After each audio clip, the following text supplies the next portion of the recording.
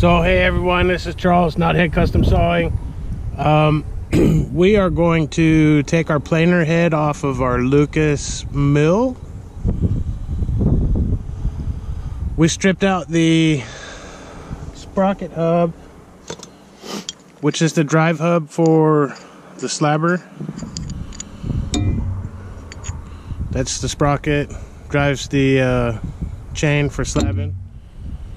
Here's the hub. You can see right here we stripped these splines off. And these hubs are custom made by Lucas. The hub's not too expensive, it's like 110 bucks. But the sprocket, the replacement sprocket sucks. It's like 150 bucks. So we're gonna be taking that off because it isn't no good anymore. We're throwing that in the pile. And we're gonna be putting this one on. This is custom made. It uses a Oregon harvester sprocket and a temper lock adapter and some bolts to hold it together instead of a big nut that's gonna come off if you don't get it tight enough. So we are going to proceed with this. I got to take my planer head off. I'll show you how we do that. Everybody has their own way, but this is what works for us and with what's in the toolkit. We have some things in the toolkit that aren't standard, but we try to use as much stuff that come with the mill as possible. So in order to take it off, I use this. This is my riving knife. This is the riving knife that usually mounts over here with the circular blade. I use that to hold things in place while I'm taking the nuts out. It's pretty simple actually. Get it wedged in here behind two bolts. Rest it up against the mount that it mounts on. And that lets me take these nuts off real easy without bashing my fingers, tearing stuff up. And I don't have to have nothing special. Nobody sit here and try to hold it because they're a pain in the butt to hold. Loosen up all these nuts.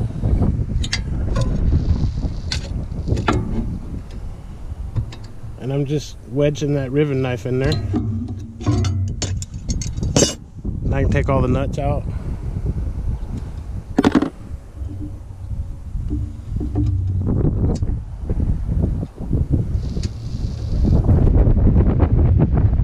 Easy peasy. Don't drop them in the sawdust though, because you might never find them.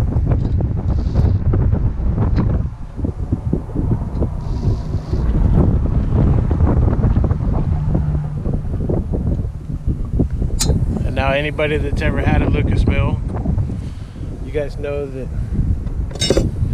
these bolts right here tend to tighten up real tight if you get them tight to begin with. It makes it hard to get them out because it's just an Allen head. So I take a pick, just a regular old pick, get under there and clean the holes out.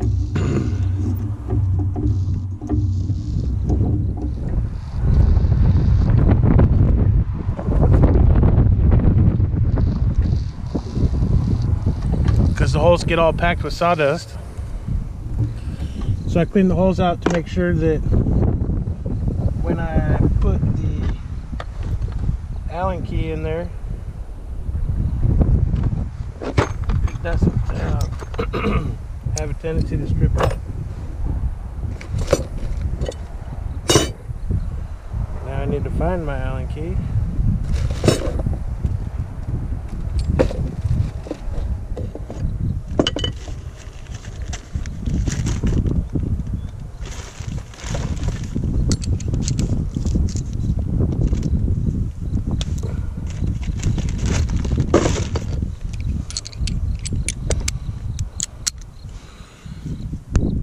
Standard Allen driver takes them out. but you will notice when I start taking these out that they are not very tight. Very little pressure is required to loosen these because they have nuts on them. So that's what keeps them tight. If you put them on there too tight and it starts to strip out and you're on a job site, you're kind of screwed unless you got a welder. That's the only easy way to get them out, is to put a bit in there, weld it in to the screw from underneath, and take it out. Essentially, you lose a bolt and you lose an Allen driver. So I don't put them in very tight, just hand tight. But you can see that they'll strip out pretty easy.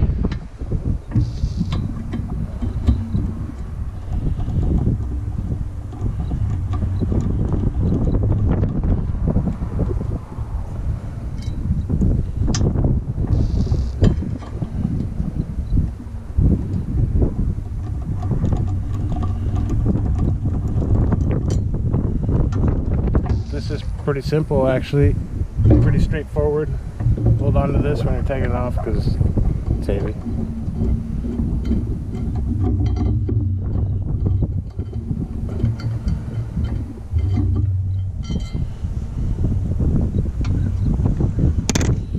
And there's my planer head.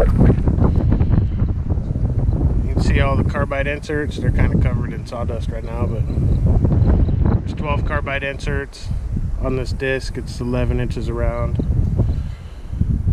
probably 5/8 of an inch thick, probably weighs 7 or 8 pounds. It's pretty heavy.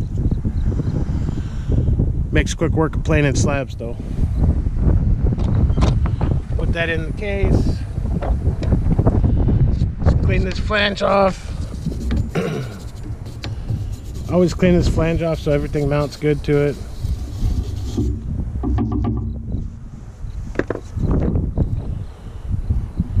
Now we can get started with this. This comes apart. Take these bolts out.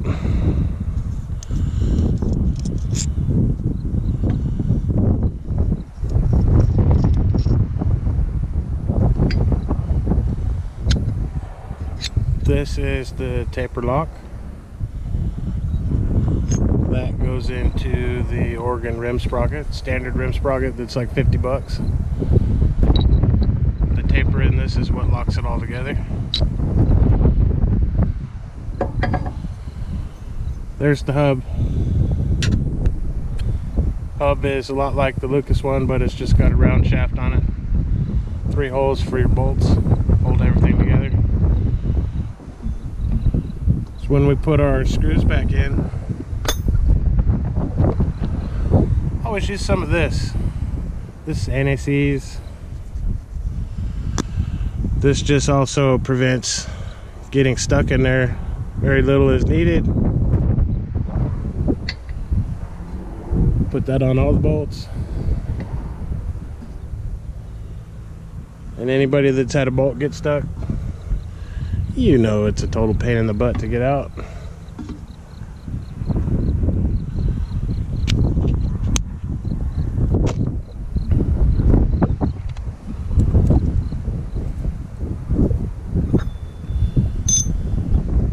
Now we just put it back together just like we normally would.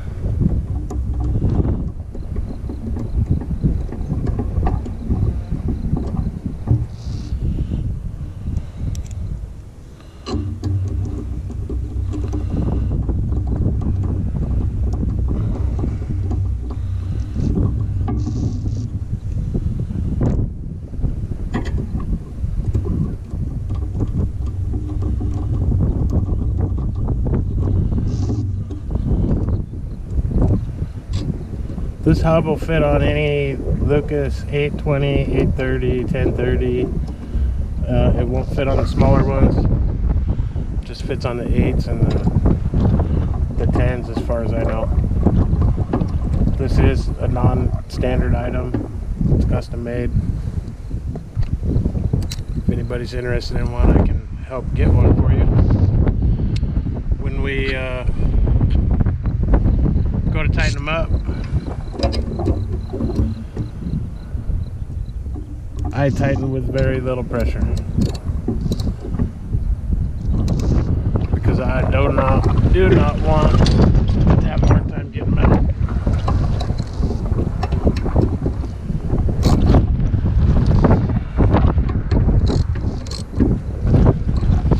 Now that you got it semi-tight, pick up your bolts that dropped in the sawdust. Put the nuts on.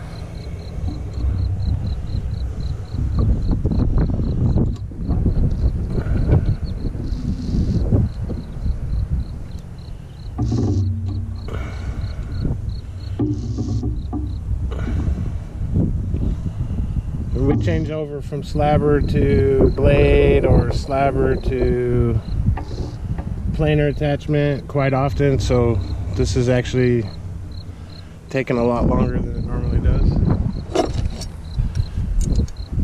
Put your rivet knife back in the opposite direction. Snug these bolts down.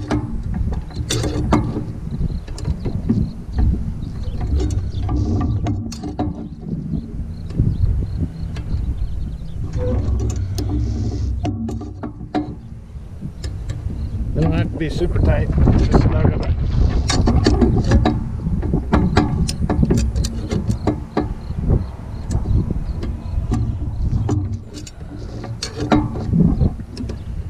And if you do this like I'm saying and not put these bolts in real tight, you will never have a blade or a hub or a planer attachment stuck on this machine to where you can't get it out because the bolt's stripped. If you do have a bolt that starts stripping, keep some spares. Put in a new one. They're cheap. Now we need to line up the holes. Line up the holes. There's holes that are threaded and holes that are just holes. Same thing on the taper lock. You want to line up the holes that are just holes. Not holes that have threads, but holes that have holes beneath them. Kind of smush it in there a little bit to get it started. That's where your bolts go, so that the bolts go all the way through. And I'm gonna put some anti-seize on these bolts because this is new, they don't have none on them.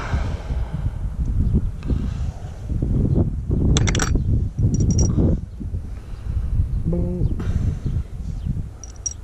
Oh.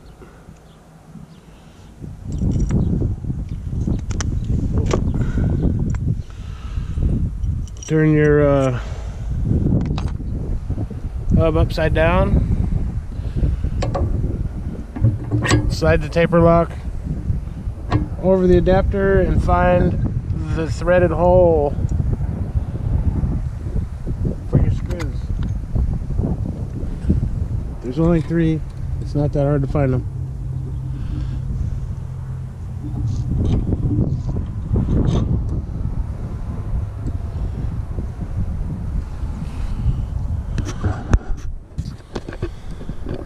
Now you can see approximately how the assembly goes together.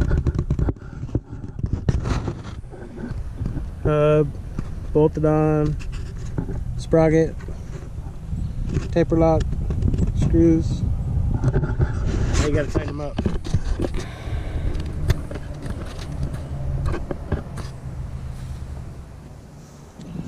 So all you gotta do is take your Allen driver and do about 1/4 of a turn per screw so that it tightens up that taper lock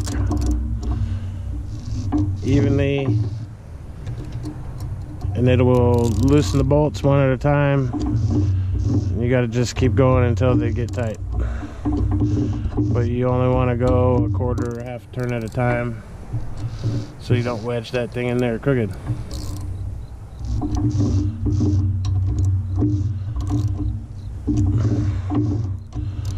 And then when you need to take it apart, you take these screws out, put them in the threaded holes,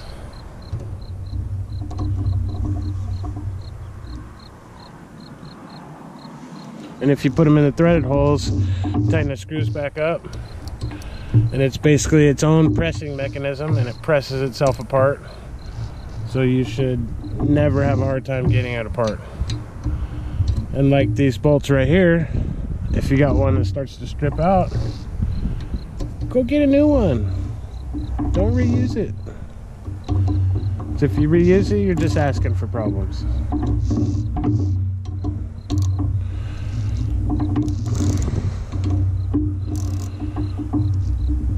And when you go to take it apart, you want to make sure that you clean these Allens out before you shove an Allen driver in them. If you don't clean them out and they have some sawdust in them, your Allen driver is not going to be able to get into the bottom of the socket of the screw, and you're going to strip them.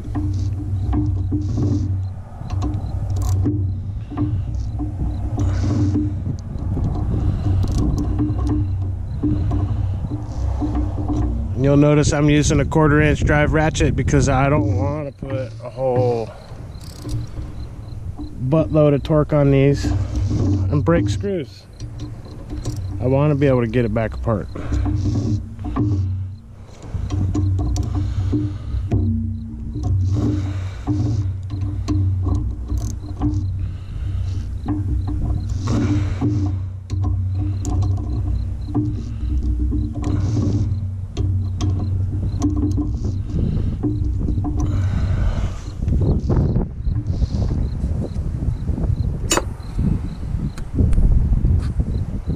And voila, we have a nice shiny new hub with a nice shiny new Oregon sprocket that's cheap to replace. It has hardened steel pins in it, so it will not wear out as fast as the regular one. And yes, you got to pay a little bit up front for it, but now I don't have to deal with this anymore, because this nut is a pain in the ass to keep tight.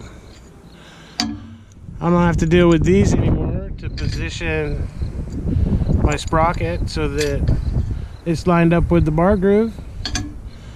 I don't have to spend $150 on a rim sprocket. I can just spend $50, and I don't have to worry about broken teeth on my hub. So if anybody wants a hub that's got a couple broken teeth with a sprocket and some washers and a nut, let me know, because I got one in my toolbox that I'm never going to use again. So that's just a little bit of Lucas Mill maintenance, or should I say swapping over from planer to slabber. And thanks for watching.